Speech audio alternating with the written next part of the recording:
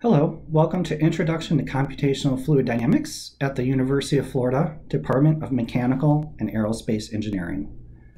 My name is Professor Steve Miller, and it's my pleasure to present to you this course. Every course in this series of courses will have a brief outline of each class. At the end of each class, we'll also have a summary and a discussion of what we'll talk about in the following class. So in this class, I'm going to talk about who am I in my research, the general course overview, syllabus of the course. This course has a huge dichotomy and philosophy behind it. The dichotomy is in CFD, that there's two sides of it. One, of course, is just the process of CFD, and the other side is just the skepticism.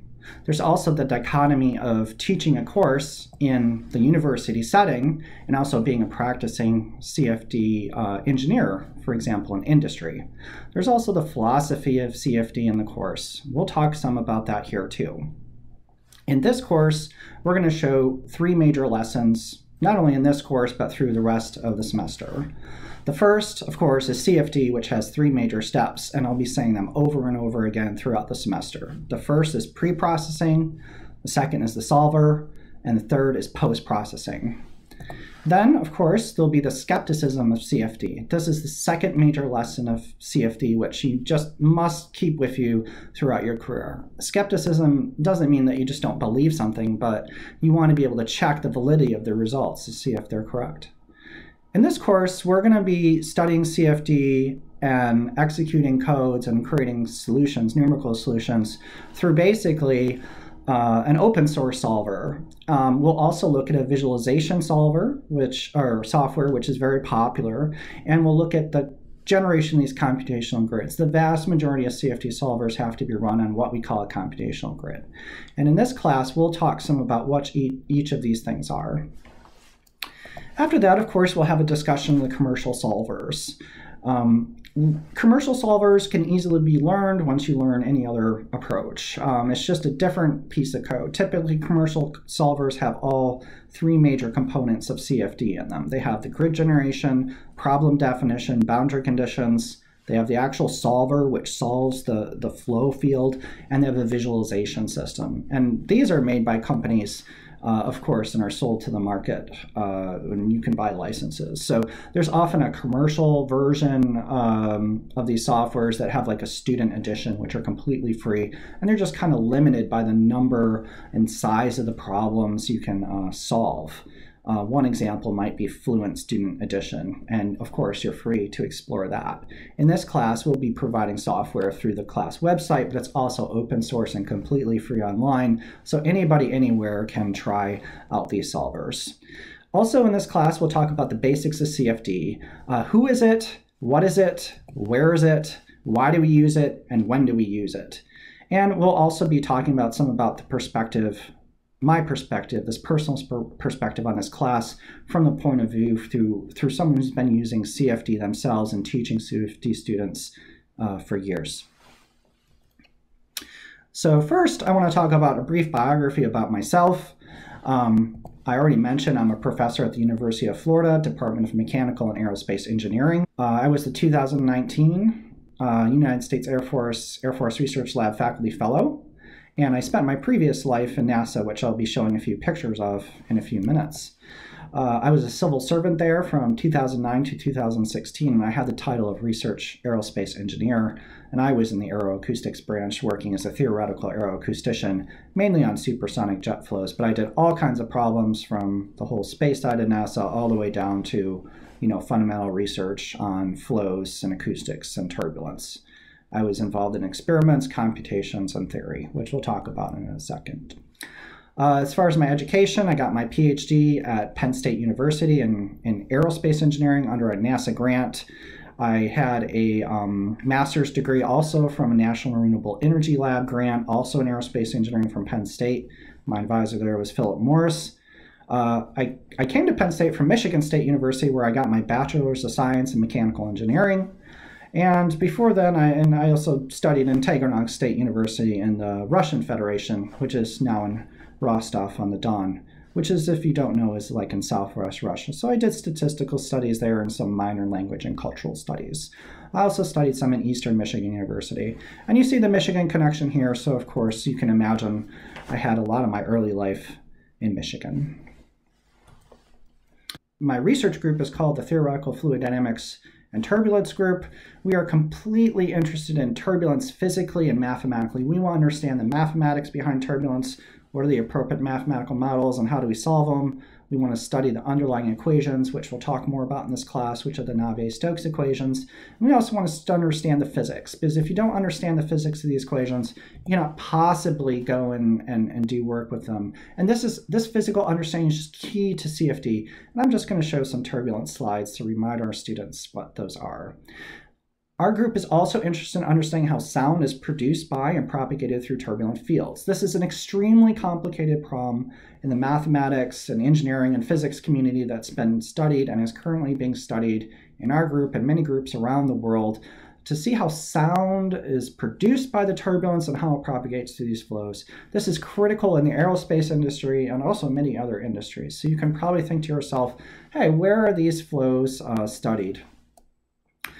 Another thing I'm really interested in is just central questions in the field of fluid dynamics. There's much research being done in this very elegant, mathematically intense and old subject on fluid dynamics. It's a beautiful subject, so if you fall in fluid dynamics, you'll have a lifetime of excellent research and mathematical beauty to try and examine.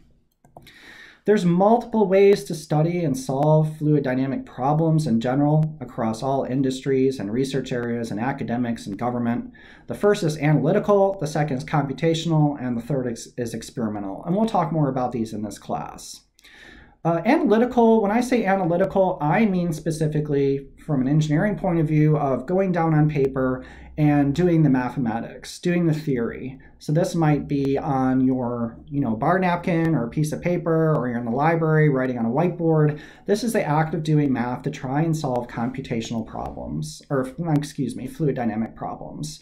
The second is computationally, which is what this focus of this class is. That just means I'm solving some sort of equations that maybe model the fluid flow numerically. I'm numerically solving the problem. Or maybe I've done some analytical work to find some set of equations which model a fluid flow, and I solve them numerically.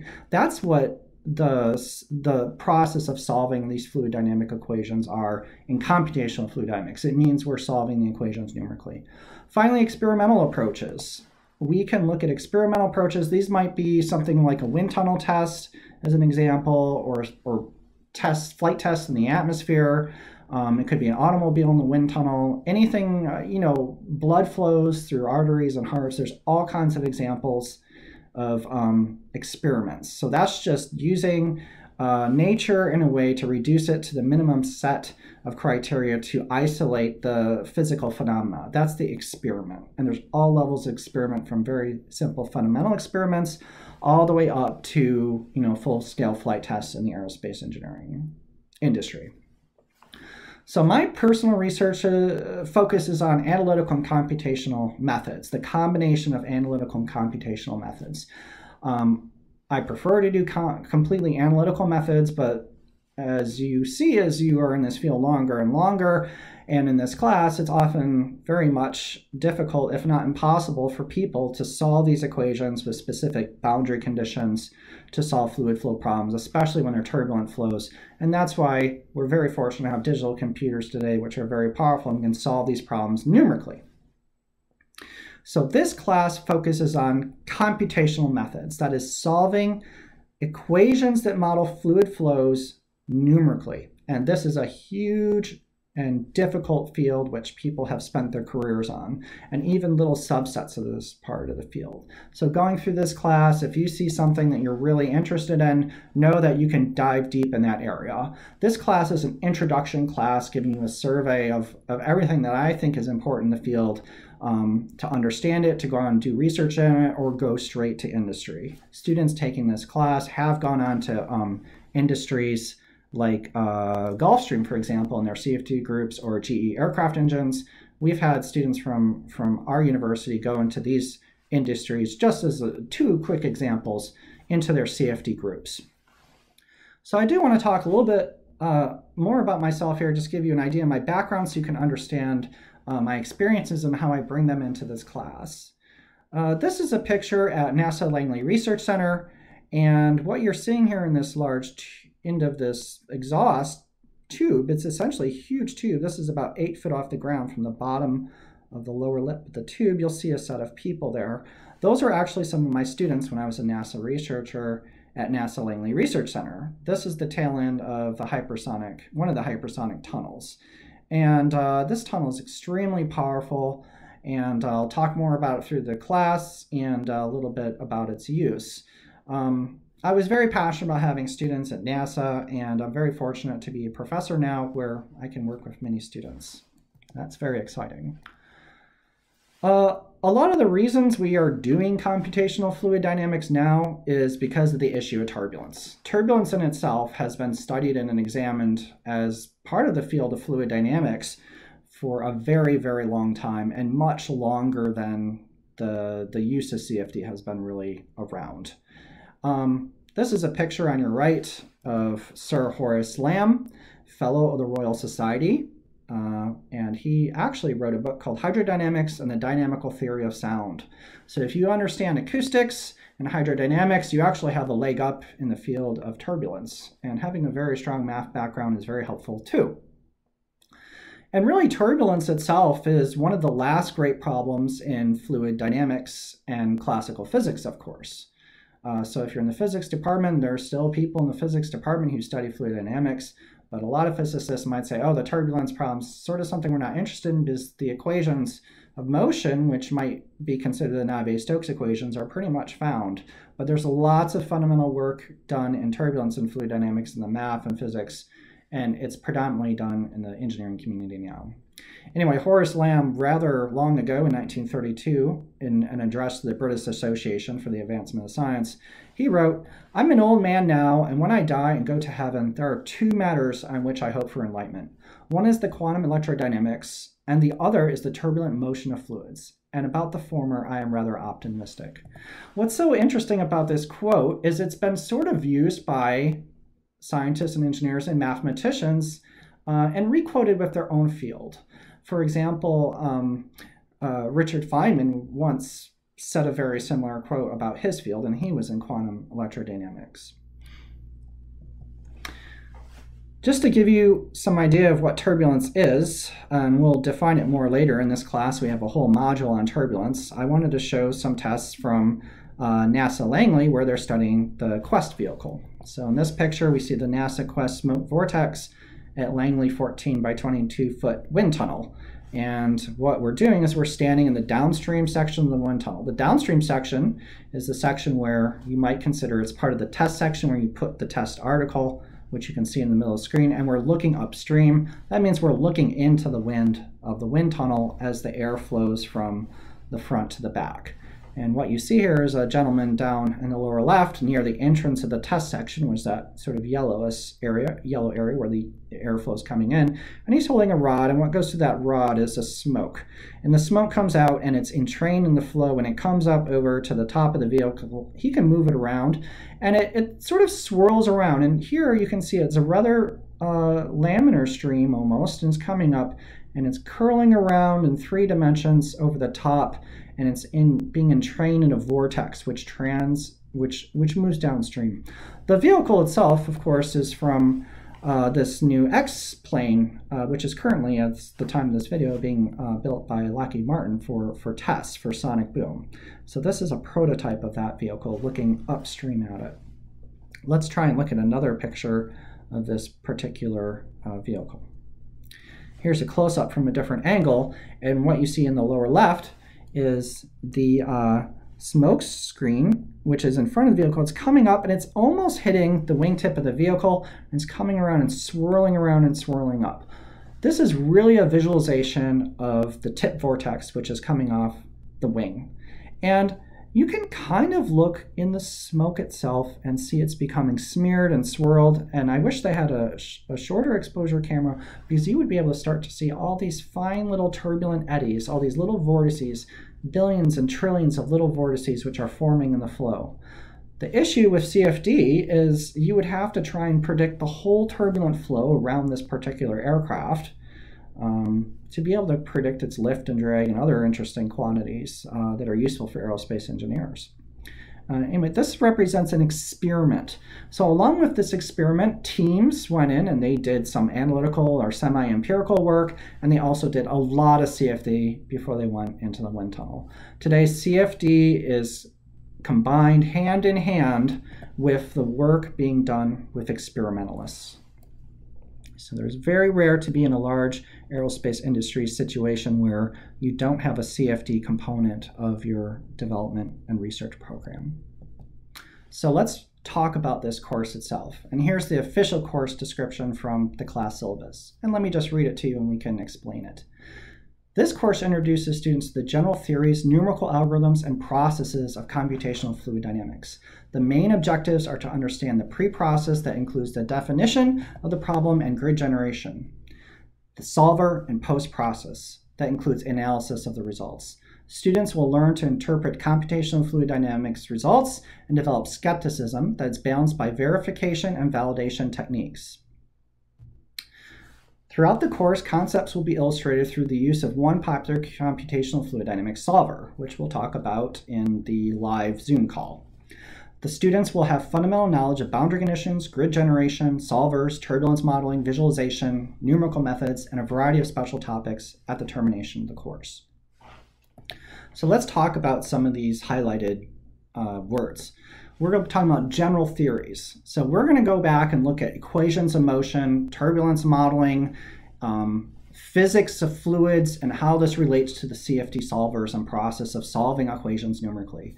The numerical algorithms themselves might be what you learned in a numerical methods course, or numerical analysis, or linear algebra, or solution of nonlinear partial differential equations. There's hundreds, if not many thousands, of numerical methods that are applicable to CFD. We're going to look at the most popular ones in this course that you might see in commercial solvers or in the solvers we're using to teach this in our course.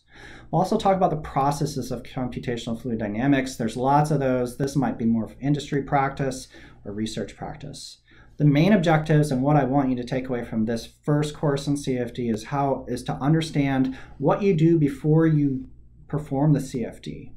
How do you set up the problems? How do you define the problems? What are boundary conditions? How do you specify them? Boundary conditions, remember, are the conditions on the edge of the fluid domain. And then when I say fluid, mind you, it could be a liquid, a gas, or a plasma. So fluid is an all-encompassing word for those three states of matter. Then we'll talk a lot about grid generation. Grids are these computational domains which represent where we want to solve the solution in the fluid domain. And we'll talk about that a lot through the course, so more on that later. The solver, when I say the solver, which is the second major step of CFD, that is when we are numerically solving the equations of motion. And we'll have a number of classes on that. Then once you have done all that, you'll post-process those results, and that will include the analysis of the results. So that's where you're predicting your lift, your drag, you're visualizing these results, and you're making all these beautiful, colorful pictures. If you like that, if you have some artistic sense, you'll really enjoy that. So students will learn to interpret all these results, and you'll be able to do all this, and you'll have the basic building blocks to go into a working CFD group in industry or continue in grad school and do research, which is very exciting. You'll also develop skepticism. Your skepticism will define very clearly later, but it's the idea that, are my results correct? And how do you do that in a scientific way? Well, we'll be talking about balancing skepticism with techniques of verification and validation. And these might be, for example, which we'll talk more about later, of is my solution independent of the computational domain? You'll have all this and get a fundamental knowledge of the topics which we listed on slide 9. So let's talk about the course schedule and overview for this semester of the senior elective in aerospace engineering of Introduction to Computational Fluid Dynamics. First week, the first 3 days, we'll talk about preliminaries. So this is the first day of 3 on the preliminaries of the class. Then we'll have another 3 classes on introductory and review materials. So we'll be talking about mathematics, we'll be talking about physics of fluids, reminding what you should have learned in your fluids classes, thermodynamics, dynamics, especially your differential equations class. And if you've taken a partial differential equations class, that would be wonderful. If you haven't taken these classes, it's going to be very difficult to go through this class. You don't technically need a course in compressible flow to understand shock waves and expansions, but it would be extremely helpful. Then we'll talk about grid generation, and that's part of the pre-process of CFD. That's one of the first things we're going to do first, and it's a time-consuming and difficult process. There are people in industries whose full-time job is to create these computational domains, and it's very difficult. As far as the time people spend doing CFD, that's where most people spend their time. They don't spend most of their time in the second or third phase of CFD. We'll have about 6 classes on understanding fluid dynamics and all the equations of fluid dynamics that are applicable to CFD and how they're being discretized and moved into the solver. So that's a lot of physics and math and equations which make the basis of this field. And I'll try and talk about relevant equations that you can use in your future careers. Next, we'll have a number of classes on boundary conditions. Boundary conditions drive solutions of computational fluid dynamics along with initial conditions, and we'll have a number of classes talking about all the different types of boundary conditions and how they're used in different solvers, commercial and research solvers, how to set them, what the equations are, best practices for setting boundary conditions, and of course, where they should be placed. We'll also talk about numerics. And when I say numerics, I really mean numerical methods for solving the equations, for discretizing the equations relative to fluid dynamics. We'll talk about their practice, and of course there's different numerical schemes for different types of problems. And a really good CFD practitioner or someone who's doing research in CFD is going to choose the correct numerical method for, of course, the correct problem. Then we'll talk about visualization, and many students think that visualization is probably one of the most exciting parts of CFD. Visualization is where you take the numerical results from the solver, that's the values of densities, velocities, pressures, temperatures, etc., and examine them, make plots, make contour plots, make isosurface plots. And we'll have about 3 to 4 classes on visualization. We'll talk about best practices of visualization also. We'll talk a little bit about parallelization of visualization, which means when I have really large data sets, big data, if you will, is a buzzword today, which is very popular. And we'll talk about how visualization is done in the industry. It should be very interesting, and a lot of students really love the visualization part of the class. Then we'll talk about what is perhaps the most difficult part of fluid dynamics, which is, of course, turbulence. And a subfield of turbulence, of course, is turbulence modeling. We'll talk about turbulence modeling in the context of CFD. We will not be so much talking about analytical turbulence modeling.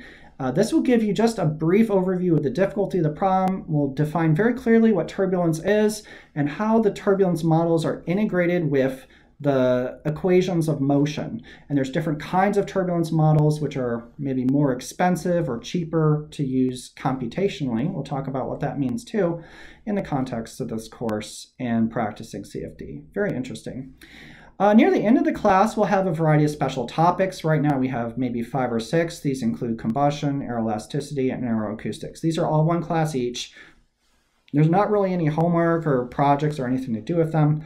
But you can see how CFD as a subject on its own is integrated with other subjects. And I think you'll appreciate that, especially today where you might have interest in other subjects. And CFD you might see it as a tool, and it can help me solve maybe problems where I have, wobbling airfoils or flutter in aeroelasticity, or if you're interested in combustion, you can use all your CFD techniques with chemistry models to solve those. And we're going to mainly give overviews. So, 1 hour overviews of each of these special topics to give you an idea.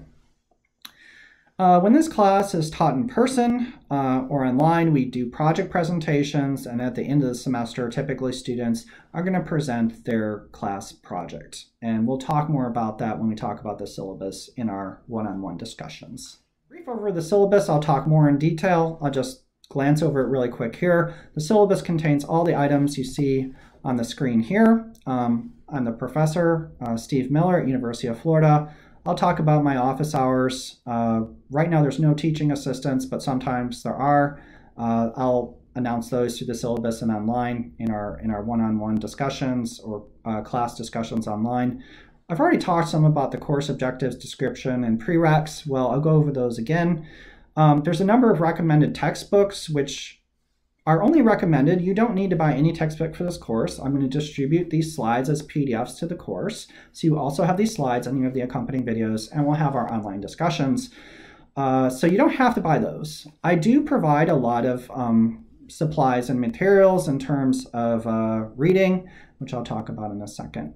You have all the CFD solvers and post-processors and grid joint integration tools at your disposal, and I'll be talking about through those this course and talking about how to download them and install them in another presentation.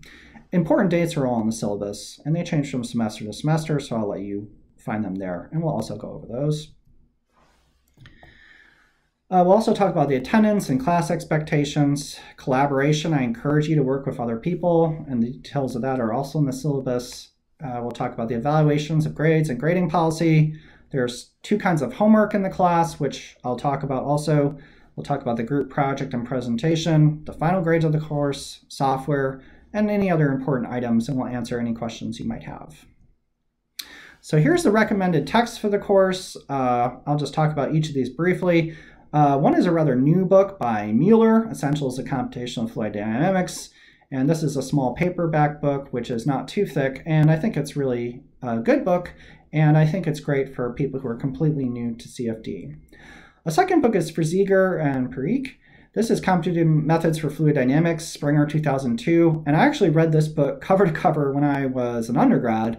But this book is probably geared more to someone who wants to have like a balance of research and also understand computational fluid dynamics. I think this is a great book. It's not too expensive today. It's often a paperback. I encourage you to check that book out. Another one is by Cummings. This is Applied Computational Aerodynamics. This was written out from the United States Air Force Academy, and it's a rather thick hardcover book. And the students are, today at least, at the time of recording this video, required to have this book as part of their fluid dynamics curriculum. So that's a very good book, and it's definitely written from an applied side and written for undergrads who probably will enter the United States Air Force as officers and go out maybe afterwards to industry. It's not really written from a research perspective or anything. It has a lot of, it's a very big book, has a lot of pictures. So, you know, some people say, hey, a picture's worth 1,000 words. Well, I say an equation is worth 1,000 pictures. Another book which is much more classic is the one by Tannehill, Anderson, and Pletcher, Computational Fluid Mechanics and Heat Transfer. This one is definitely written for a future researcher and programmer. I don't feel it's written for someone who's brand new to CFD, like for a course like this. A recent publication by my colleague here at University of Florida is Balashandar's book, A First Course in Computational Fluid Dynamics. And that's typically the book used in our graduate curriculum when he teaches the course. And it's a very good book, and it's written over his decades of teaching and research experiments. A final one is Anderson. I see this book on a lot of people's bookshelves. This is written by the Anderson, who's written a lot of other really good introduction undergraduate textbooks in aerospace engineering, mechanical engineering. This is probably the one I honestly recommend the least. It's one of his first books he really wrote in the series of his books, and it doesn't have the same style as maybe a book like Introduction to Compressible Flow, which I consider one of his best books. So I would probably honestly recommend that one the least.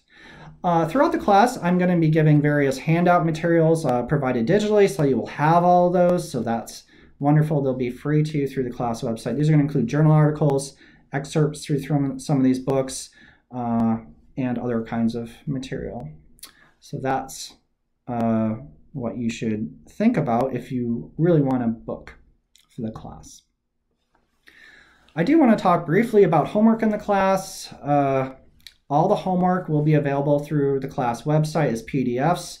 You download that PDF, you can do the homework on paper, on your computer, type it up, save it as a PDF or scan it with your phone or a scanner and upload it to the class website, which currently is Canvas. All the due dates for all the homeworks and all the assignments are all on the class website. So please reference the class website for those. In this class, there are two kinds of homeworks. The first is traditional homework. The second is numerical homework. Traditional homework will be just like any other class, like a math class or a physics class. You just be written problems on paper. You don't need a computer to do it. There'll be no numerical methods. Those will be assigned on the first day of each module. I'll talk about that in a minute. But basically, each module is, like grid generation, numerics, fluid dynamics, turbulence, like I showed on previous slide. So it'll be one comprehensive homework set for each of those. Generally, those homeworks will be due at the end of the module. Please perform and show all of your own work. At the time of this video, I'm mentioning that I encourage you to collaborate and work in groups, but you must have your own assignment, and I would prefer that you write the names of people you collaborated with at the top of your work. So I encourage you to collaborate in maximum groups of 3. Find digitally or in person someone you want to work with. And I'm sure there are previous semester solutions posted online.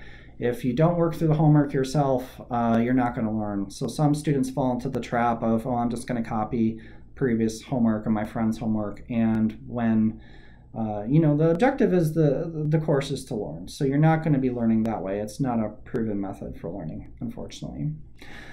Numerical homework, so that's the other track of homework, will be all CFD problem based. So these are going to be 2 types of homeworks, traditional and numerical in parallel, and they'll have kind of different due dates. All the due dates are on the class website, so there shouldn't be a problem tracking them.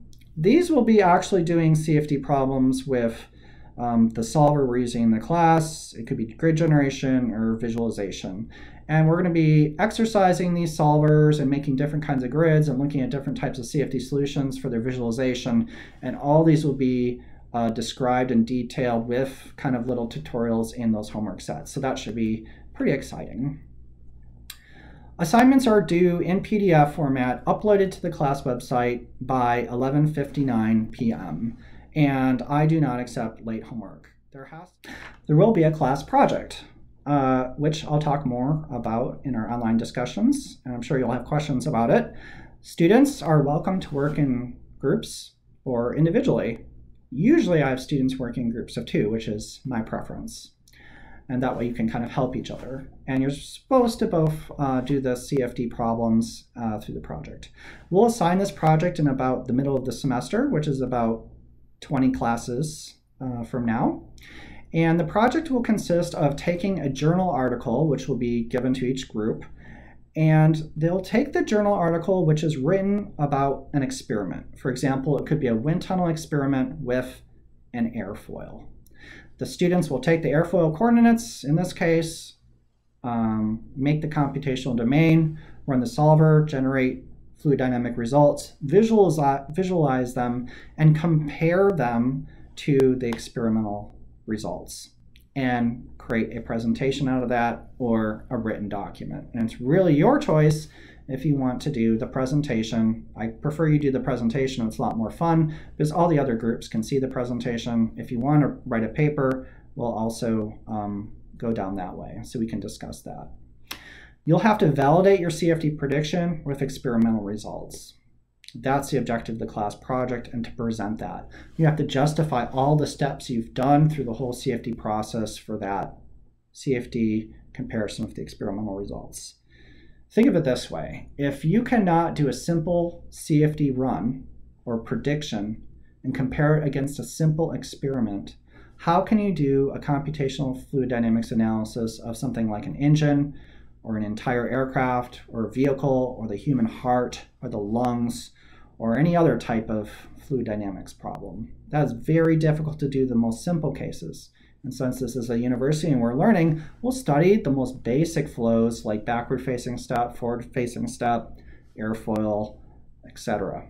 We look at jets and shear layers in the class too. A lot of the fundamental flows, these are just like simple machines that we're looking at, like pulleys and levers. fundamental flows in fluid dynamics are things like jets, shear layers, etc. I'm more interested in you learning the proper process than necessarily prediction accuracy. If you make a sports analogy, for example, that could be, hey, I'm going to learn to swing a golf club or a baseball bat. Well, when you're starting out, you don't want to develop bad habits, and you're looking more at the form. It's the same in CFD. We're more interested in the process and making good choices than necessarily prediction accuracy. And even today, if you go look at the best people in this field making predictions, blind predictions against experiments to validate their codes, they can often be off by 5 or 10%, and that would be considered a very good prediction. For a flight test, I've seen a lot of CFD results where they're off by, say, 40 or 50%, and they say, wow, that's a humongous error, and how do we resolve that? Using all our best practices. So it's a humongous challenge to learn computational fluid dynamics and be good at it. As far as required and supplementary materials concerned, we've put all that in the class website under the files section within subdirectories corresponding to the class section. So for example, there'll be a files directory called turbulence for the turbulence model, and I've put in all your reading materials and other files for CFD solvers in all these sections. So you'll see that when you log into the class website. I'll also put required reading and the review of supplementary material in those folders, and those will be due on the same corresponding day as the homework. I'm not checking if you're doing the reading. You know, you're a student, you're responsible for these things, and I just trust that you're doing it. So please keep up with the reading. If you fall behind, the meaning of this course is going to be much less too, unfortunately. A lot of the questions in the homework will be derived from the supplementary material. So when you're doing homework, and I've written exams, there may or may not be exams in this course. You got to check the class syllabus. This changes from semester to semester, so the recorded video will mention that. Previously, we've had exams. This semester, we are not having exams. Let's talk about the major lessons of this course. The first one is the process of computational fluid dynamics. This consists of 4 major steps. One is define the problem. That's just understanding the problem. What am I trying to do? In my experience working with students, new engineers, is that a lot of students and new engineers just jump in and start programming or doing math. They haven't stopped to think and really understand the problem. A lot of people have spent a lot of their time doing analysis or computational fluid dynamics or something in another field, and they present a solution, but it was for the wrong problem. It is so important to stop and really define and understand the problem and what people have done previously. So don't just jump into things, and that's especially true of CFD. The pre-process means everything done before the numerical solver attempts to solve the equations of motion to find the solution. So that involves defining the problem itself. That's really part of the pre-process in CFD. That is constructing the domain of where the fluid is. So the domain is like a closed volume, usually, where you have a liquid, gas, or plasma. And then you say, well, what are on the edges of this 3-dimensional volume or 2-dimensional surface? And that might be the boundary conditions. The boundary conditions specify the solution or something about the solution on the edge of the domain. Once you have those things specified, you need to create the computational grid. The computational grid represents a number of points within the domain and how they're connected. We'll talk a lot more about that and what that is. But basically, CFD, the solver, the next step, will try and tell you the solution within each little volume or each grid point of the computational domain. Once you set all that up, you now create a file or metadata, if you will, for the solver to read to tell it what equations to solve on the computational domain and boundary conditions that are specified. So the solver is the numerical algorithm that's solving the discretized set of equations. Once that's done and the solver is successful, and we'll talk about what it means to have a successful numerical solution or a correct numerical solution, you need to post-process the data. That is where we're looking at things like drag and lift, contours of pressures or densities or velocities, or derived quantities like vorticity and maybe Q criterion. We'll talk all about those later. The next major lesson of this course is skepticism. How do I know I have a great prediction? How do I know it's good? How do I know it's correct? And that's extremely difficult to do in itself, and there's quantitative ways to do that. And we can also examine the solution to see if it makes physical sense. For example, we can set up a solution, get a converged result, but it could be not what we wanted.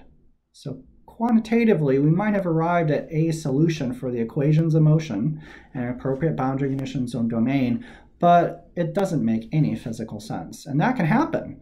And the only way to recognize that is with experience and getting a physical understanding from examining flow. So that's part of developing a healthy skepticism to understand the results. In this course, we're going to understand the first and second major lesson. All the commercial solvers and all the other CFD solvers pretty much all follow this general approach. So if you learn one, like a research solver like SU2, or a commercial solver like Star CCM or Fluent, you can easily go to other solvers and follow the same process. And they all have their own little quirks and things, but they all should be easy to learn once you learn one. So it's sort of like your first foreign language you learn. It's very difficult, but then you start developing your mind for that, and it becomes easier with time. So once again, the course Dichotomy in Philosophy, it has two major components: understanding basics of CFD and understanding the basic knowledge of one CFD code, which in this case is the SU2 solver. We do not want this course to be about learning one specific tool or one specific CFD code. Okay, this is not a school where we're teaching like the technical schools, like you just want to learn to use a lathe. That's not what we do in a university setting. University setting, we're teaching the academics and the fundamental theory, and we're examining these fundamental theories across a CFD curriculum with one particular code. So of course we want to learn the process through one particular code, but that's not the goal. The goal is to understand the mathematics and physics of fluid dynamics through a numerical solver. That's really the dichotomy of this class, is that we are torn between the time it takes to learn the solver, which is not trivial itself, that could be a course in itself in reality, with understanding all the basic principles of CFD so you can decide if it's a field for you and how you want to really go forward. One quote I love from Philip Holmes at Princeton Math, he once said, "It is great to have your head above the clouds, but you better have friends with feet on the ground." And that's absolutely true in fluid dynamics. You can get into turbulence theory, but eventually you're going to have some friends who are programmers and running high-performance computers on supercomputers to evaluate those turbulence models for actual applications. And so there's a whole range of people. There's people who are very applied all the way up to pure theory people within the CFD community. And we all have to rely on one another. So I think that's a really interesting perspective. So we're trying to use these lessons that we're learning in this classroom, be it digital or in person, to explore one CFD code and make predictions that are balanced by skepticism. So let's talk about, what is CFD? So CFD is numerically solving an equation or set of equations that govern fluid motion. So for example, you can take the Navier-Stokes equations, which I'm hoping you've learned in previous classes. If you haven't, now's a good time to go online or find a book and review. And solving those numerically, not analytically on paper, but somehow discretizing the equations and trying to solve them numerically with a set of numerical methods. That's very difficult in itself. It doesn't necessarily have to be the Navier-Stokes equations. It could be the Euler equations, or it could be another set of equations that model a fluid. It could be a simpler dynamical system of equations that model a fluid. Whatever your systems of equations you choose is fine, but it has to capture the physics of the flow. That's a critical choice. In this class, we're mostly focusing on the Navier-Stokes equations with appropriate turbulence models. And we'll review all these equations in the fluid dynamics section. And I'll talk to you about the different equations, and I'll tell you, different types of flows where they have application that's appropriate.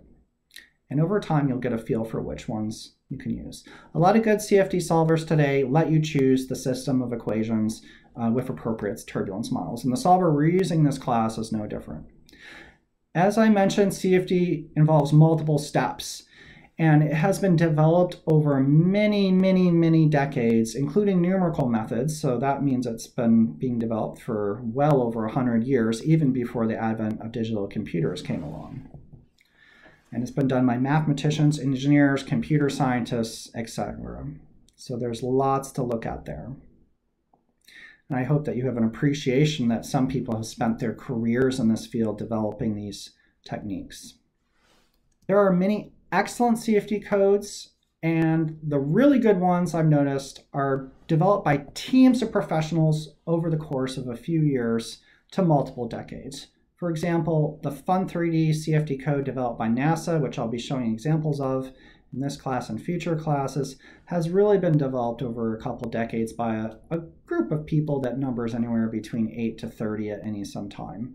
And that's used in production, for NASA vehicles, all the way down to fundamental experiments and validation and CFD research.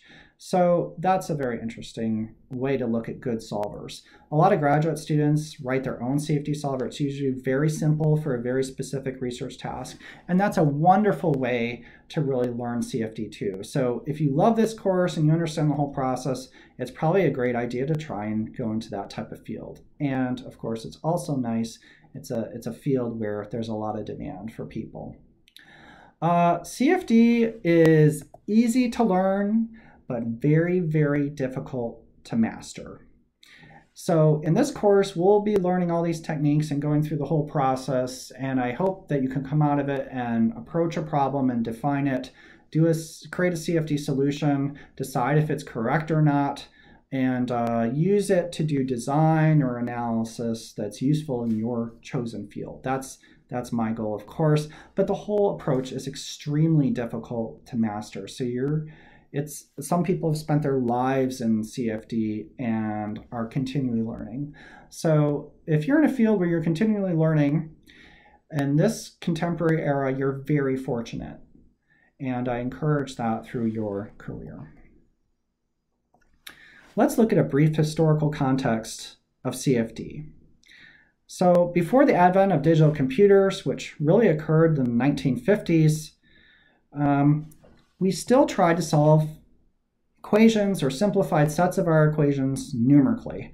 And this wasn't done by digital computers. This was actually done by people.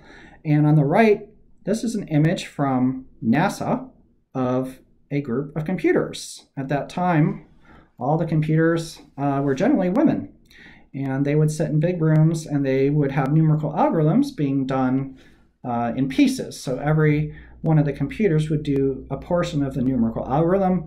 They would typically work from one part of the side of the room to the other and basically pass pieces of paper with numbers and do part of the algorithm. So it's a lot like Excel. You can imagine in Excel today, you have maybe a column of numbers and every previous row depends on the next, for example. And each row would be an individual computer doing some simplified operations. And that's one example of numerical methods being done by people. At NASA for fluid dynamics, they would use teams of computers to evaluate simplified forms of the equations of motion to do aerodynamic predictions in the case of fluid dynamics. It's really a beautiful history, and I encourage you to go and read more online. With the invention of digital computers, and over the last 7 years from the 1950s, a lot has progressed. So today in CFD, the CFD groups, the experimentalists who are doing experiments and flight tests, and analytical people like mathematicians or engineers doing more like modeling and math, are usually all tightly integrated together in teams to try and find a goal. It's really hard today to imagine working in industry, academics, or government without this combined approach. So in a sense, the golden age of CFD development, which occurred during the Cold War for 20 to 30 years, occurred a lot in the United States. and the Allies. It was very successful in the United States for one particular reason, and that's CPU development. So a lot of the CPU technology was invented in the United States and brought up to the United States. And that was mainly done for nuclear weapons development and computational fluid dynamics. It drove the processor development in that era.